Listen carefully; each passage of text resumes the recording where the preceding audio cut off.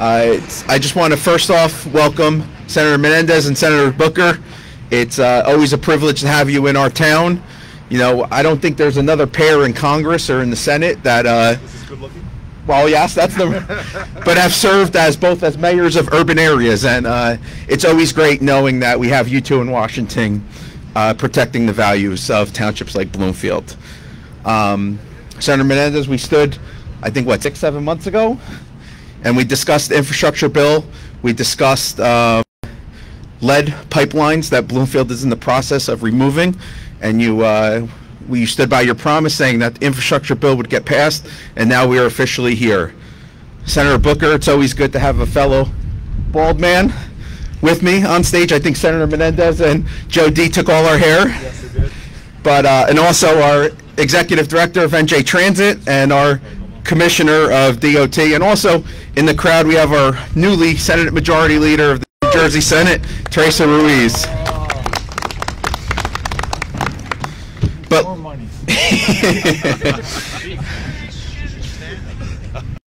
Teresa, come on up. Come on up, seriously. It's warmer if there's more of us. Towns like Bloomfield benefit greatly from this infrastructure bill. Not only are we going to see an upgrade to our train station, as you can see, Bloomfield is a transit hub that has roughly 1,600 riders coming through these train stations every day. The Gateway project is another huge plus that benefits the township. It also benefits myself at home because my wife is a commuter and she complains daily about the train commute. And also I want to mention the Portal Bridge as well. Bloomfield will also benefit from the water infrastructure funding that will come through this. A couple years ago we got hit with improving all our lead lines, and we've committed to having all our lead lines replaced by the end of 2023, and we are going to stick to that promise, and this infrastructure funding is going to go a long way to us. And finally, just about 8 weeks ago, this whole area was underwater during Hurricane Ida. So this flood resiliency money is going to be a huge benefit. Right now, Bloomfield is undertaking a study, a stormwater management study, where we're going to recognize and realize how floodwaters are flowing through the township, and this money will come through handily, and we are very excited about it. I would like to welcome we are very thankful here in Essex County and I learned from him going to our legislators asking for money, our county executive, Joe D. All right. And he's doing a very, very good job at that. You know, to Senator Menendez and Senator Booker, like the mayor said, there's no doubt we have the best two senators right here that represent New Jersey and this country, and we're just so very lucky to get them because they're both fighters, and for them to get the support for this infrastructure bill means so much here, not only to Essex County, not only to New Jersey, but throughout the entire country. You know, I've been county exec for 20 years. Mike, that train station, I think we've had at least 20 press conferences since I've been here. I'm hoping with this infrastructure bill, Mr.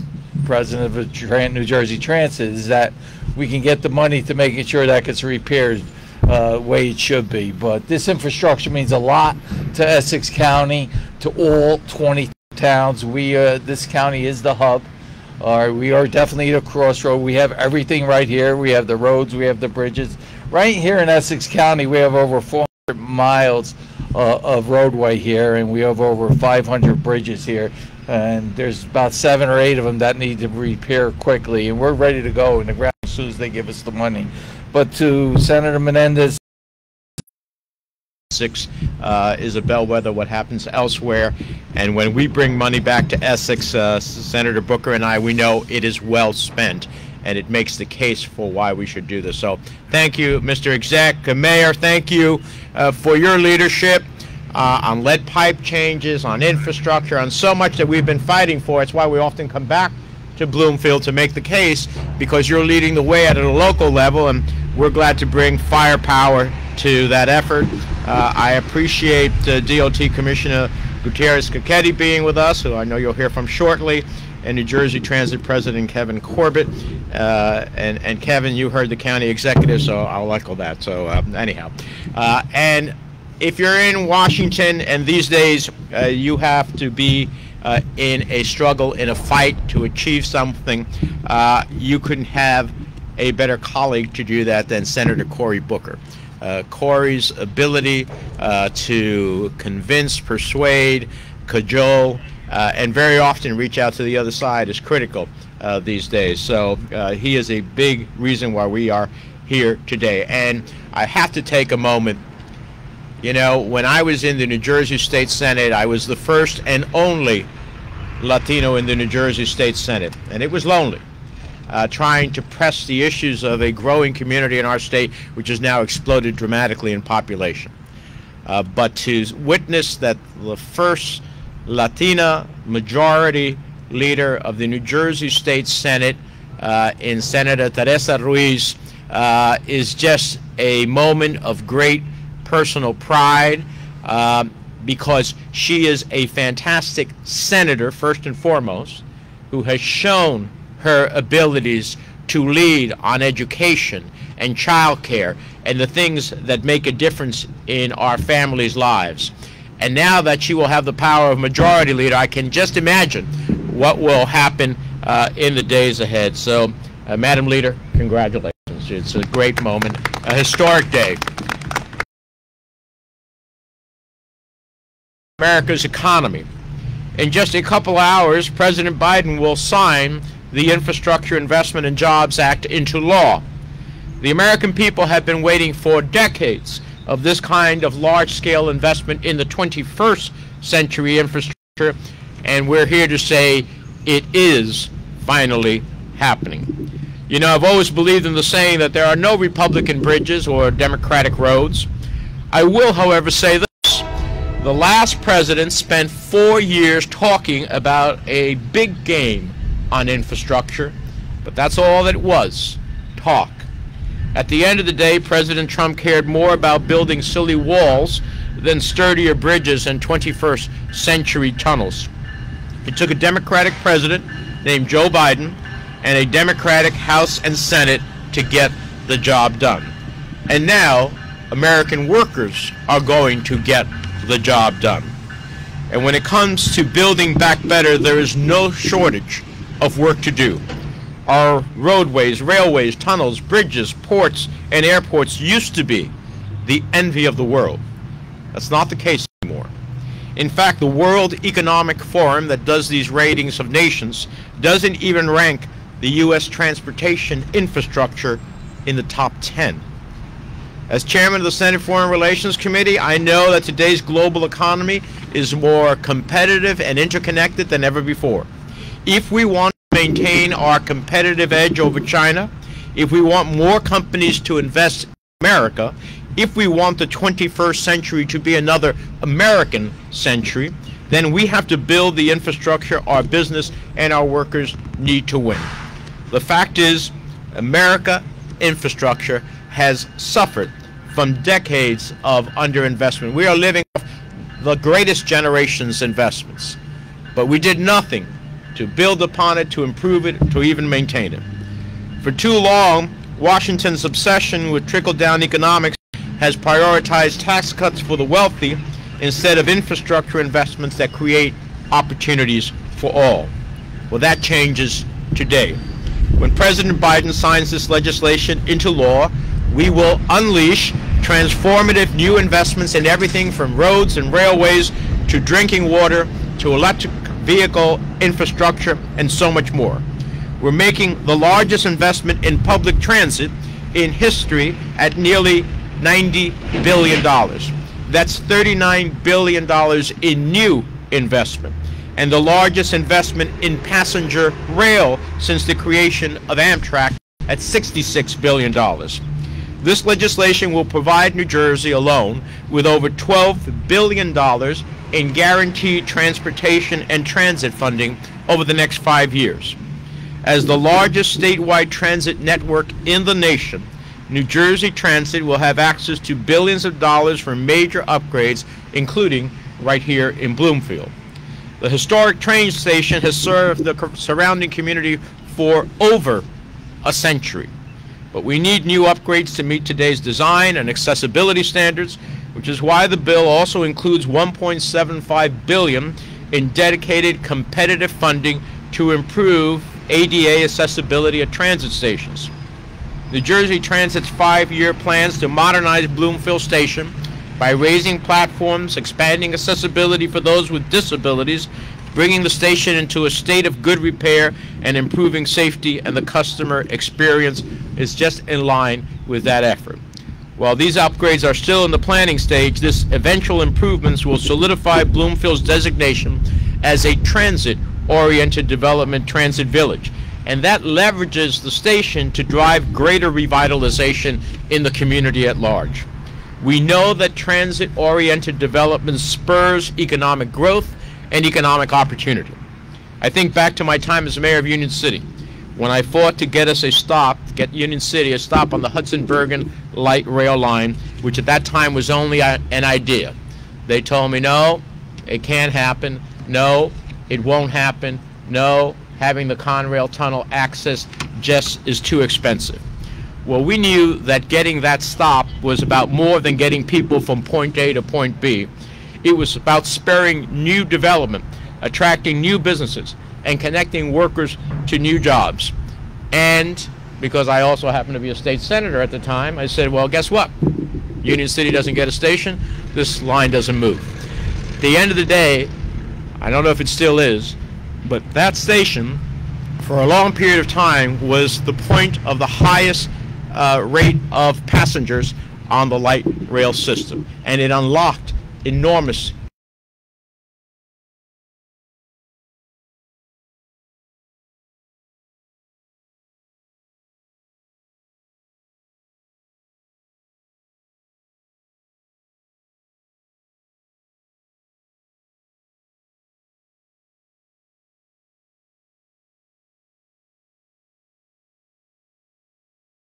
gateway.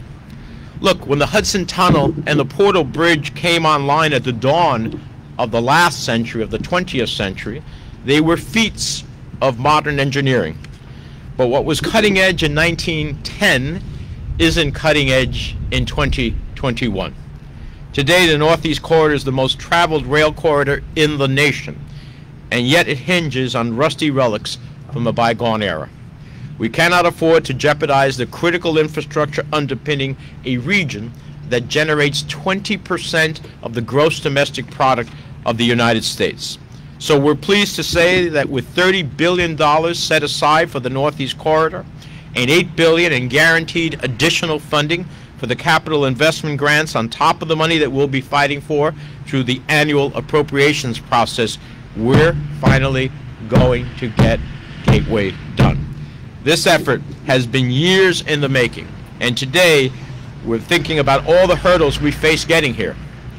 During the Trump administration, the president's political vendetta against our state and our region led to needless delays and funding obstacles. They made up entire new policies with no foundation in law just to try and derail the most important infrastructure project in the entire country. And who can forget back in 2010 when former Governor Christie canceled the Hudson Tunnel projects after the federal government had already committed then in 2010 when $3 billion was a lot of money. $3 billion. It was just 2 years later that Superstorm Sandy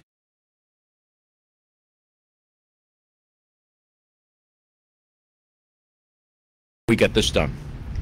Let's not forget that infrastructure is also a quality of life issue and an economic justice issue, something that Senator Booker has driven home in the Senate. Here in New Jersey, households and communities of color are more likely, twice as likely, to rely on public transportation to make a living. And people who rely on public transportation spend more than 80% of their time commuting each and every day. For parents, a safer, smoother, swifter commute means spending more time where it matters the most, at home, making sure the kids have a healthy dinner and finish all their homework. That's precious time you can never get back. And traffic delays are just as painful for those who drive to work each day. We've included an extra $110 billion in this bill above the baseline level projects that will repair and modernize our roadways, alleviate congestion, reduce smog and carbon pollution, and move people and goods more quickly throughout our economy. For New Jersey alone, there's nearly $8 billion in guaranteed funding to improve highways and repair outdated bridges, as well as billions of additional dollars that we can compete for.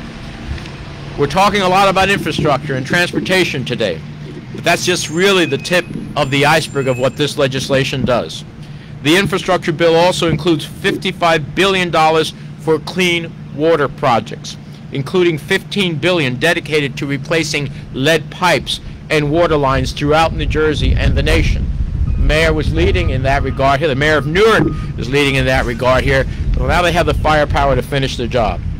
And we're fighting for more clean water funding in the reconciliation bill so that once and for all, we can say that when you turn on the tap, clean drinking water is a right to every citizen. We're also investing in environmental justice with $5 billion for cleaning up Superfund and brownfield sites that disproportionately threaten the well-being of our minority communities. New Jersey, unfortunately, is the highest rate of Superfund sites and brownfield sites in the nation.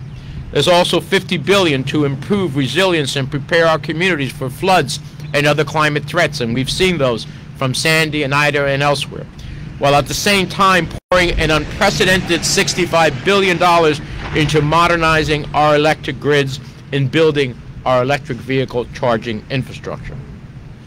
After Superstorm Sandy and Hurricane Ida, New Jerseyans understand better than anyone we must invest in mitigation at the same time to reduce emissions.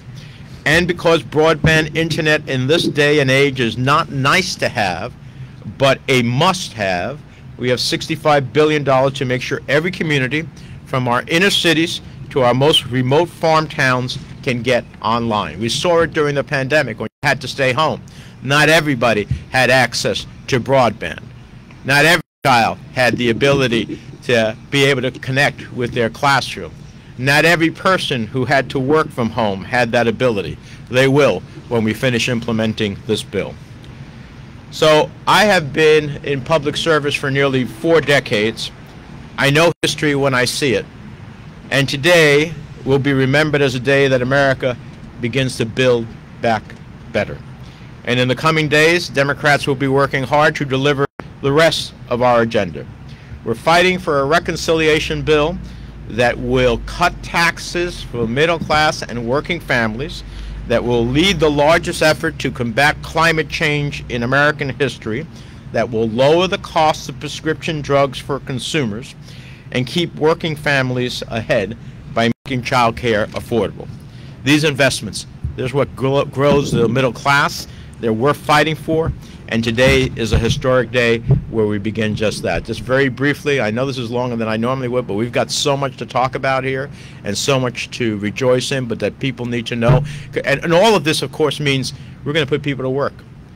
Each and every one of these projects puts people to work at great paying jobs. Simplemente quiero decir, hoy es un día histórico, una oportunidad de reconocer los votos que el senador Booker y yo logramos en el Senado para tener una ley de infraestructura, una ley que va a mejorar nuestro sistema económico, una ley que va a permitir que esa infraestructura se realice en nuestras ciudades, en nuestros vecindarios, que va a traer oportunidades de agua limpia a nuestras comunidades, eliminar los tubos de plomo que contaminan nuestra juventud, asegurar que todo el mundo tenga acceso al internet, tener mejor sistema de tránsito, que para nuestra comunidad es gran parte de las personas que van a trabajar usan el tránsito público. En fin, en todo distinto. Bringing a lot today, Joe, but the person who helped me do that is Essex's own Cory Booker.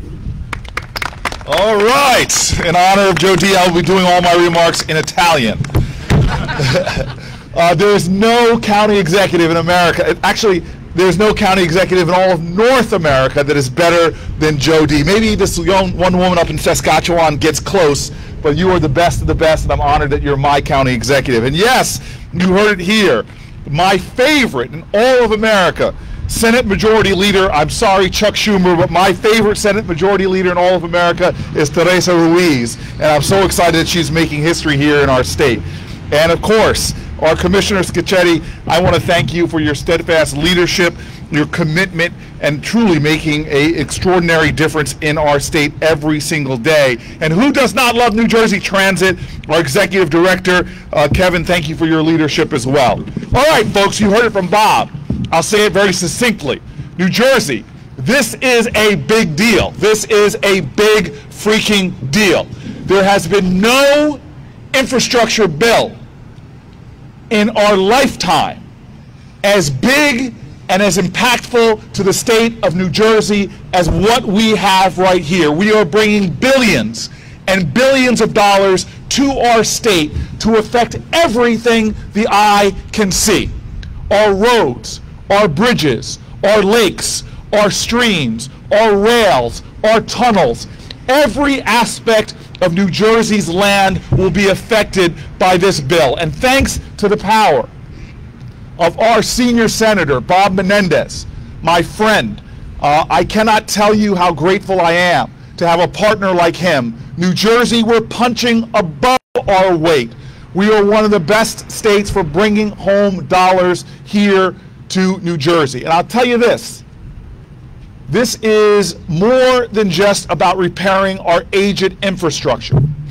It's about saving lives, as our resiliency work will do. It's about saving lives, about cleaning up dirty drinking water. It's about saving lives and making sure that the air we're breathing is cleaner. No more terrible traffic that makes us broil up in idling. We're going to reduce that.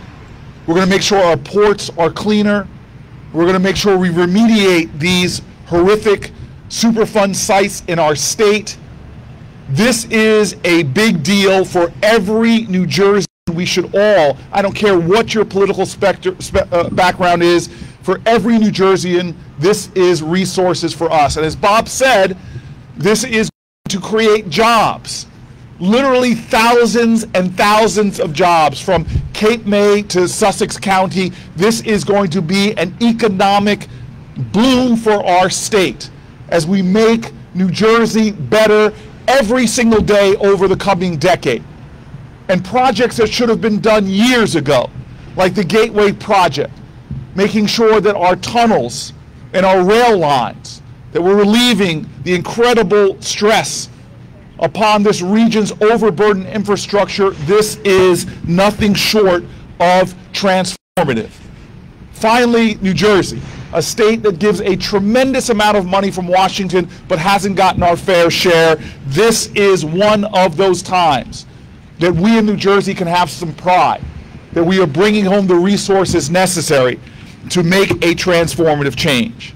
Now, Bob went through a lot of this, but I just got to mention it. And maybe, Mayor Venezia, it's my time as a mayor. You all know we have a Burgermeister behind me, a big, bold, beneficent, bald Burgermeister behind me. I'm sorry, I can't help alliteration with B's, and my name is Booker after all.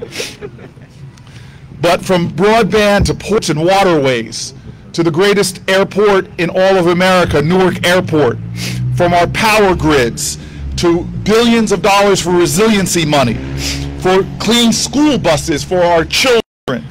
We are seeing money and resources coming into this state.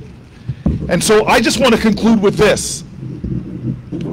I've heard infrastructure talk now for years and years. I've been your senator for 8 years. We have had countless press conferences calling for infrastructure investments. We've done not one, not two, I would say a dozen, half dozen at least, press conferences in the Gateway tunnels. Time and time again, we have said we're calling for this, we're fighting for this. We've heard presidents before this president promise infrastructure, infrastructure, infrastructure, but now we are finally delivering. And if there's one thing I want to say, New Jersey, on top of this, we are not done yet. We are not done yet. The Biden agenda is a 1-2 punch. The first punch is all about this infrastructure that will change our state everywhere the eye can see. But the second part is about investing in people in New Jersey. It's about driving down your costs of childcare, your cost of raising a family, your cost of your health care. The number 2 punch is all about people and investing in the people of our state. It's about lowering your taxes, as Bob and I were just talking about the state and local tax deduction. It's about New Jersey getting its fair share and making life easier for every New Jersey and lowering costs, creating jobs, and investing in people. That's what we're fighting for. That's what we're delivering, and the best is yet to come. I am grateful now that I get to bring up the great 50 states, for crying out loud. New Jersey's got the best. DOT Commissioner Diane Scacchetti. Good morning. So in the spirit of at least a little humor, Mayor and Senator Booker, my father sported the same hairstyle, and what he would say is God only made a few perfect heads and on the rest he put hair.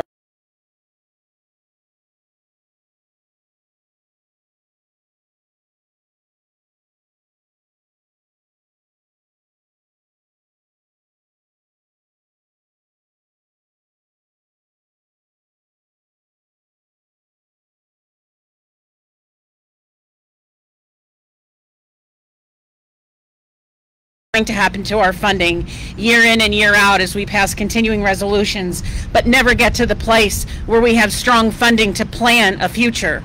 Just like in any part of the business we do, we have to know what is going to be available to us to be successful in delivering what is the underpinning of our economy, which is transportation. So let me put some perspective around what the senators have said. As you know, there are so many transportation organizations in the country that follow this. One in particular is the American Transportation and Road Builders Association, who put together a very nice map, and I'm sure if you go on their website you can see it. And on the map it has different shades of green that focus on the different funding levels for each state. And so you look at the darkest green. The darkest green represents states that are getting over $10 billion. It's California. It's Texas, it's Florida, it's Georgia, it's New York, it's Pennsylvania, and it's New Jersey.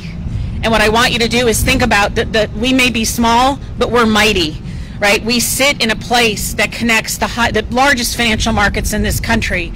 They can't live without the infrastructure that we deliver in New Jersey. Whether it's moving people or moving commercial goods, this state is a key point for the success of transportation. And so it's really hard to overemphasize the importance of what our 2 senators have done for the state of New Jersey in delivering funds that have a 5-year life to them.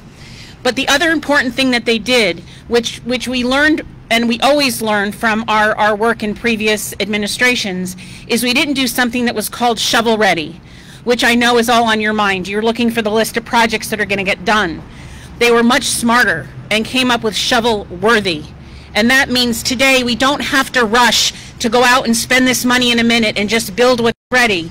We can thoughtfully look across the state of New Jersey and make sure that what we are delivering serves a diverse community and is inclusive in making certain that the money that we get in is spread throughout the state. It serves our urban areas, it serves our rural areas. And DOT stands firm in its commitment to support other areas of government that will help deliver a better water infrastructure, that will help us with broadband. The best part of government is that we should use the resources we have to work together. And the funding that has been delivered to New Jersey to make it both fairer and stronger and move forward is what we can work with across our departments to be successful and to move quickly to provide to those that serve the state of New Jersey as our residents, as our employees, or as families who have decided to settle here, that we serve them in a way that makes them stronger and makes this the state where they choose to live and raise their families. I can't be more grateful to the 2 of you gentlemen. I know the mayor and the county executive and Kevin and I know that the work in the next 6 months or so to make sure we launch all of this work and get this money programmed properly will be tough, but we've been ready for years. We're excited about it, and we will look forward to being able to deliver more of that information to you as the bill gets signed later today and we get our plans in place for the projects to come. Thank you very much. You're here. You want to introduce Kevin? well, not, do I have to? No, I'm kidding. No, my partner in crime on a daily basis, Kevin Corbett, is the CEO and president of New Jersey Transit. So for me, you know, Kevin has one of the tougher jobs. It is one of the strongest public-facing jobs in New Jersey. It is something that so many of you experience every day. And so I couldn't ask for a better partner to stand side by side with as his board chair and as commissioner of DOT in trying to make sure that we properly serve and address the needs of all of our residents in the state of New Jersey. So Kevin. All right. Thank you, Diane, and certainly, as you know, the feeling is mutual. And senators, and particularly also on the state level, it is so great to have someone in the legislature who really knows transit. I can tell the public that the legislators behind me, to say nothing of the county exec, there's transit issues, large or small, that affect their community, their constituents. They and their staff are right on us in New Jersey Transit, and we really appreciate that. It shows that they really know and care the challenges we have. And there is nothing that could make us happier. When we came in, Diane and I came in 4 years ago, New Jersey Transit did not have a 5-year capital plan, and there are a lot of wonderful people there. They knew that these stations were in bad shape, but the comments were made, well, why even bother? We're not going to get the funding. Why put it? So we, with the governor's blessing, we came up with a roadmap, and we have a 5-year capital plan, $17 billion, of which $5 billion is still unfunded. There's an unconstrained capital plan. Now with this money, we are going to be able to really implement and bring us into a first-class system that we could be equal to any in the world. And that is the importance of that is for people in the transit industry, where we sort of been playing the transit Hunger Games. This bill coming through for us puts an end to having to have those transit Hunger Games where you're fighting for every dollar and triaging constantly. So the one thing I would say to the county executive, this station has been on the list, and now with this money, we're at 30% design. So the next press conference won't be just talking about getting funding; it's going to be a groundbreaking. Amen. All right. All right, man. And you can thank those two senators. We just do the delivery; they're the people who delivered it. And the other thing is to make sure that we are accountable. Transit systems like ours, we are the largest in statewide in the country. It's the most densely populated state in the country. As much as Diane and I might like transportation, as Senator Menendez